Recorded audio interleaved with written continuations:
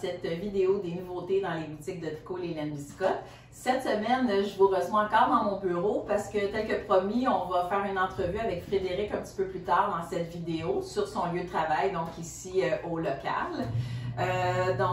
J'aimerais faire un petit retour sur la vidéo de la semaine passée. Je pense que les gens ont quand même bien apprécié parce que vous avez été plusieurs à commenter et à nous contacter. Puis j'aimerais faire un retour sur, entre autres, une toile que vous avez vue dans mon bureau, puis sur laquelle on m'a questionné. Donc, la toile en question, c'est une toile que j'ai ici, qui a été offerte par ma mère. C'est un cadeau qu'elle m'a fait parce que c'est un peintre qu'on a connu quand on a fait une exposition à un moment donné à Varennes. Dans les tout débuts, on faisait des expositions, des salons avec les laines teintes à la main.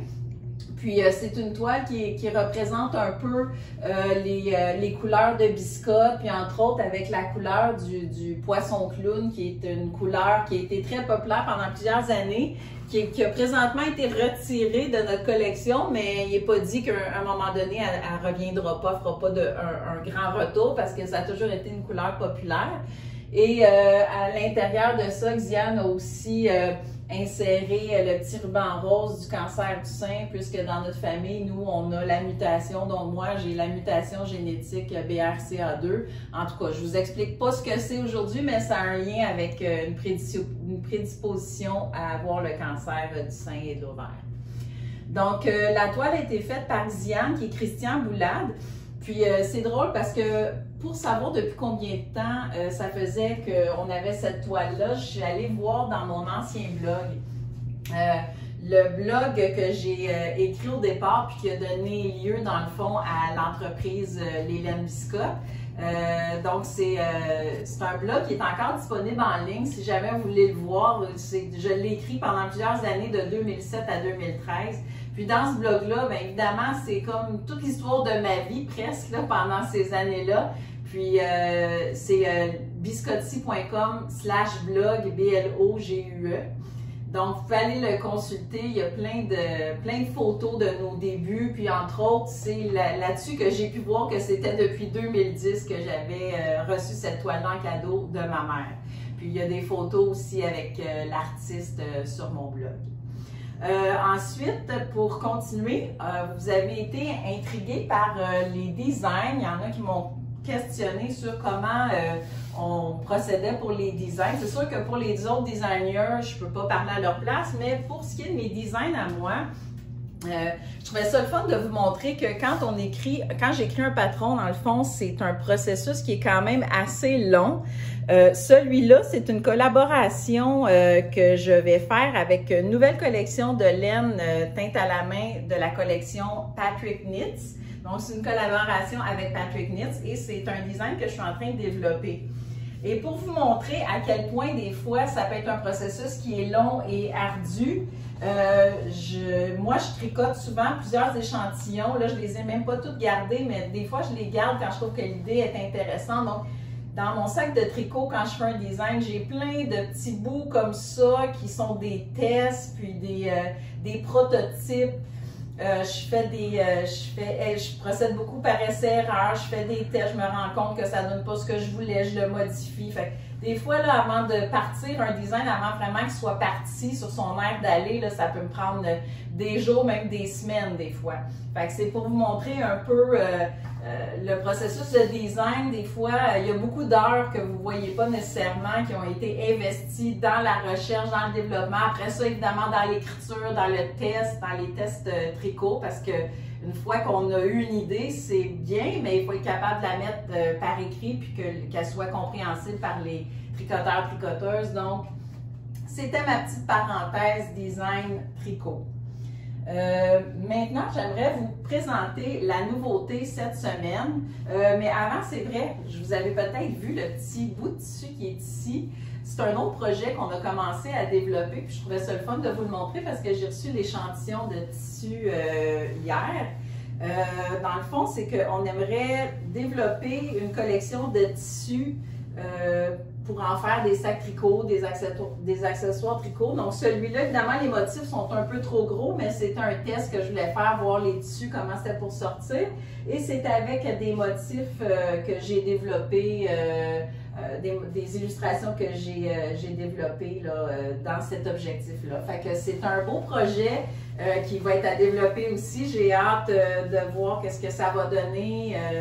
Puis j'ai hâte de voir aussi la réaction des gens avec ce projet-là, mais c'est un projet à suivre. Maintenant, pour la nouveauté de la semaine, on a un beau châle qui a été fait par ALYSSA qui s'appelle Life in Full Bloom. Et je trouvais ça le fun parce que ce modèle-là, dans le fond, a été tricoté avec deux laines Biscotte, deux couleurs de laine Biscotte et deux couleurs de laine Hermione. Et c'est un patron qui est vraiment super féminin, puis très le fun à tricoter parce qu'il y a plusieurs motifs qui suivent, qui sont pas nécessairement toujours pareils. Fait qu'au fur et à mesure, quand vous avancez dans le châle, les motifs évoluent. C'est pas un tricot qui est ennuyant, c'est toujours, il y a toujours des textures, des couleurs nouvelles qui s'ajoutent à vos aiguilles. Puis ALYSSA, pour faire ce modèle-là, a choisi des couleurs vraiment super printanières parce qu'elle savait qu'on était pour le sortir au printemps. Donc, elle a utilisé les couleurs ici. Donc, on a fleurs de cerisier, on a vert biscotte, limette et fraise. Et on a préparé des kits pour vous avec d'autres couleurs, des couleurs peut-être un petit peu plus douces parce que le modèle original est vraiment superbe, mais c'est peut-être pas tout le monde qui voudrait porter ces couleurs-là.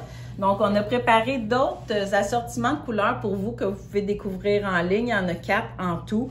Donc, des plus douces dans les teintes de bleu, celui-là dans les teintes plus roses, saumon. Et celui-là ici, lui a été fait aussi avec la couleur fraise. Donc, celui-là aussi qui est très beau dans les gris et roses. Donc, pour les nouveautés cette semaine, c'est pas tout. On a un design qui était, un design spécial dans le fond qui a été fait par Patrick Knits, qui est une collaboration avec ma tante Alex. Si vous ne connaissez pas ma tante Alex, c'est vraiment un personnage haut en couleur. Ma tante Alex, c'est une drag queen que vous avez peut-être déjà vue parce qu'elle a passé à l'émission La Voix. Puis, elle est très populaire aussi sur les réseaux sociaux. Et Patrick Knits a fait une collaboration avec ma tante Alex pour designer un chandail que ma tante Alex s'est réapproprié et a porté en petite jupette. Fait qu'on fait ça vraiment le fun. C'est un modèle qui est fait, qui est tricoté en découpure. Je vous montre les couleurs. Donc, ça a été tricoté en découpure comme ça ici. C'est un modèle vraiment très coloré, vraiment à la hauteur de l'univers de ma tante Alex que vous pouvez découvrir sur notre site. Évidemment, le modèle peut être intéressant aussi tricoté dans des couleurs plus sobres si vous êtes quelqu'un qui est moins porté sur cet assortiment de couleurs-là. On en a vraiment pour tous les goûts dans la couleur, dans la laine découpure. Donc maintenant, on va passer à la prochaine étape de cette vidéo qui est notre entrevue avec Frédéric. Donc, on se revoit dans quelques secondes. Bienvenue dans cette deuxième partie de cette vidéo. Je me trouve présentement dans le bureau de Frédéric, mais avant de poursuivre, comme j'en ai parlé dans mon bureau de la toile que j'avais parce que vous m'aviez questionné, j'aimerais faire une mention spéciale à l'aquarelle qui est derrière moi. C'est mon père qui l'a peint. Mon père sculpte le bois et peintre aussi dans ses temps libres. Donc, il y a la fibre artistique très développée et ma mère, entre autres, a toujours dit que je retenais ça de lui. Fait que je lui fais un petit coucou, je sais qu'il est à l'écoute, puis je veux lui dire que je l'aime. On se voit pas souvent, il habite en Nouvelle-Écosse, puis surtout dans le contexte actuel, c'est difficile de se visiter. Mais je sais qu'il est là, c'est un très bon ambassadeur des laines Biscotte en Nouvelle-Écosse. Il est toujours en train de partager nos posts et nos vidéos, etc. Donc voilà, c'est une toile qui a été peinte par mon père. Donc pour commencer avec Frédéric, premièrement, bonjour Frédéric. Allô, oui. Ça fait combien de temps maintenant que tu travailles chez Biscotte? En fait, ça fait un peu plus de 6 mois. Je suis ici depuis octobre. Excellent. Puis c'est ce que je disais tout à l'heure, j'ai l'impression que ça fait plus longtemps que tu es ici parce qu'on trouve que tu es très efficace. Puis c'est vraiment aidant de t'avoir avec nous. Merci.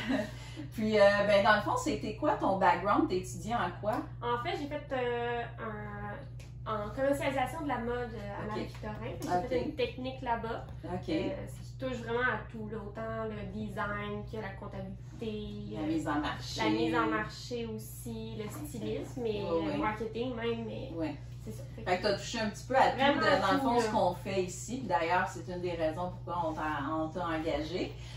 Puis parle-nous un petit peu des tâches que tu fais. Qu'est-ce que tu fais dans ton travail quotidien? Je m'occupe majoritairement de l'inventaire. On a plus de 75 000 produits physiques dans nos 3 boutiques et le local, comme tout ce qui est les aiguilles, les boutons. On a la compagnie Chiagou, on a du Cette, la Drops, du Cheval Blanc, puis toutes nos laines, bien sûr, qu'on peint ici. Fait que je m'occupe de tout ce qui s'assoit à jour, surtout quand on sort des nouveaux produits dans nos infolettes qu'on envoie à tous les semaines pour les nouveautés. Mais je m'assure que ce soit tout le temps à jour pour éviter le plus d'erreurs possible. Comme dans le fond, les quantités qu'on voit en ligne, quand on va voir, il y en a 5 en inventaire, ben toi, tu t'assures que ça soit la bonne information. Exact. Puis en plus de ça, tu t'occupes aussi d'ajouter les nouveaux produits en ligne. Oui, je crée tout ce qui est nouveaux produits côté sur le site canadien et sur le site américain. Donc, tout ce que vous voyez de nouveau, souvent on en parle dans nos vidéos justement ou dans nos infolettes. C'est moi qui les crée, les photos, tout ce qui est code barre, la description. On parlait aussi du code tarif. Donc ça, c'est le code de douane. Il faut s'assurer que ça soit bon parce que quand les produits sont vendus aux États-Unis, ils doivent traverser les douanes. Donc il y a un code tarif qui est associé à chaque produit. Fait que ça, il faut faire les recherches, voir quel est le bon code.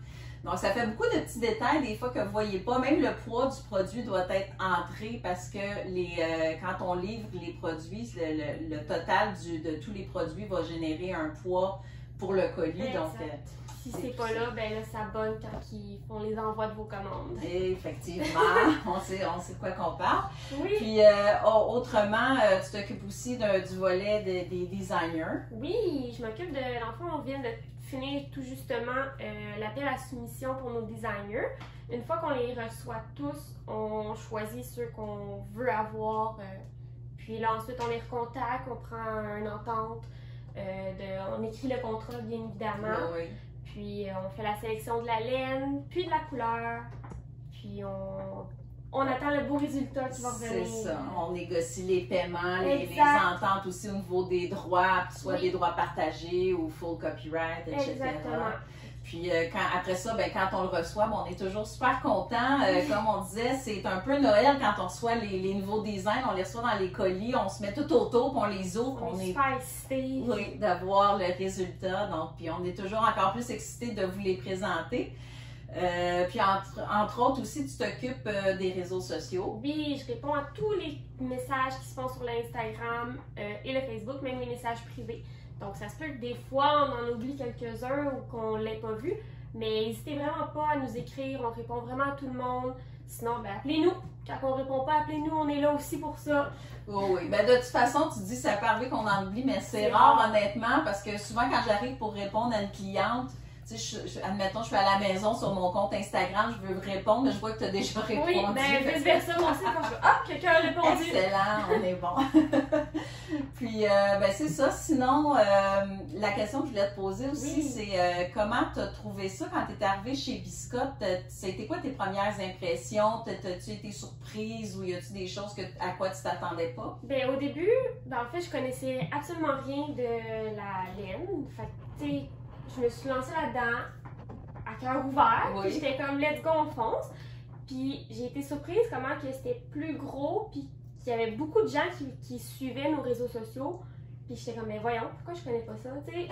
Comme la laine, moi dans ma tête, je sais pas, je sais pas, là. Je voyais juste aussi le profil des personnes, tu sais, j'avais un profil de clientèle, puis finalement on rejoint plusieurs types de clientèle, autant hommes que femmes, on a des jeunes aussi, c'est vraiment le fun. L'équipe est vraiment le fun. On commence là, à faire des petits 5 à 7 les vendredis soirs quand il fait beau à l'extérieur. On se rassemble dehors, tout avec les mesures, bien sûr. Là, mais on est une belle équipe dynamique. Puis... On est une belle gang. Oui, vraiment. Bon, ben, je pense que ça conclut un peu notre interview cette semaine, notre entrevue. Donc, mais merci beaucoup de t'être prêté à l'exercice. Je sais que c'est pas toujours facile des fois devant la caméra, même si on fait ça entre nous, c'est toujours un peu intimidant. Mais tu as bien relevé le défi une fois de plus. Merci beaucoup. Puis on est vraiment content de t'avoir avec nous, Frédéric. Merci, c'est gentil. Donc voilà, bonne semaine. On se retrouve la semaine prochaine. Ah, la petite chose que je voulais mentionner concernant les thumbs up, pour ceux qui ne savent pas nécessairement ce que c'est sur YouTube, c'est le petit pouce en l'air. Donc, je vous encourage à laisser un petit thumbs up aux vidéos, à vous abonner à notre chaîne, à laisser des commentaires en dessous. Est-ce qu'il y a des sujets que vous aimeriez qu'on aborde ou est-ce que vous avez des commentaires sur ce que vous avez entendu aujourd'hui? On aimerait ça vous entendre ou plutôt vous lire dans les commentaires sur YouTube. Donc, on vous invite à le faire. Et évidemment, nous suivre sur Instagram, les Laines Biscotte Yarns, ou sur Facebook, les Laines Biscotte Yarns. Donc, à la semaine prochaine, on a encore plein de belles nouveautés pour vous, mais je vous le dis pas, je vous réserve la surprise pour la semaine prochaine. Merci!